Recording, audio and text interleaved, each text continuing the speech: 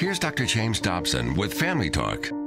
Have you ever heard yourself saying, no, you can't go outside, no, you can't have a cookie, no, you can't use the telephone, and no, you can't go to Susie's house? No, no, no, no, no. How many times each day do we use that small but powerful word with our children?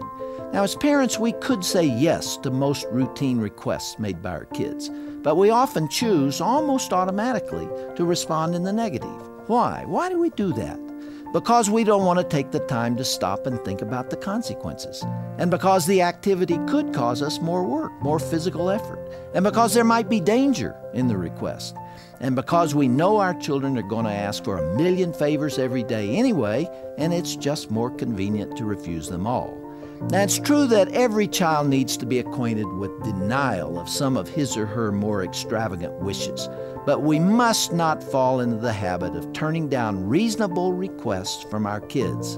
There are just so many no's in life anyway that we should say yes whenever we can.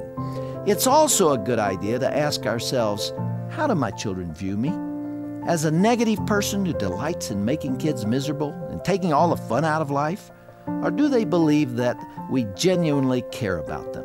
Well, one way to draw our children to us is to say yes, unless there's a very good reason to do otherwise. Dr. James Dobson with Family Talk.